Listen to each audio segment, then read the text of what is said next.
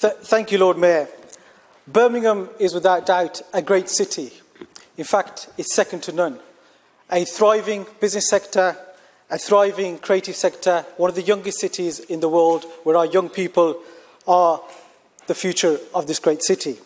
But Lord Mayor, there's no doubt we are going through a dark period, a very, very dark period for this local authority. Whilst the city is far greater than Birmingham City Council, there is no doubt that this council is the engine room for the city. And people are angry.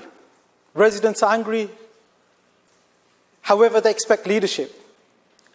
When we put our heads above the parapet and when we stand for elected office, we not only put ourselves forward to lead in our wards and lead in this city in good times, we put ourselves forward to lead in difficult times.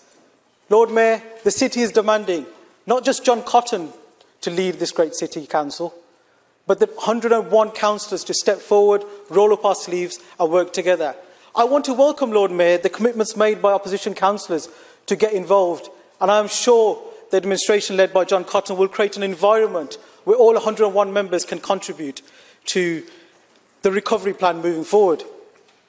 Lord Mayor, let's put some facts on the table.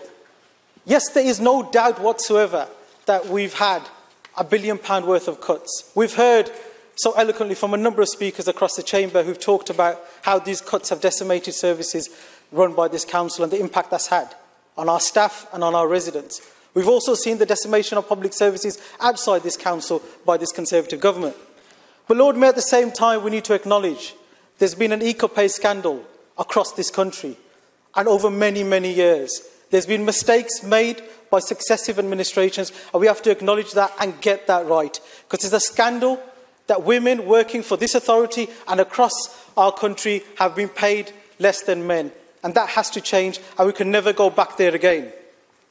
Lord Mayor, beyond the blame game, beyond the politics, beyond the sound bites, we've got 1.1 million people who are relying on services to be delivered by this local authority. Some universal services like waste management, important services that keep the private sector going in terms of being a planning authority, being a highway authority.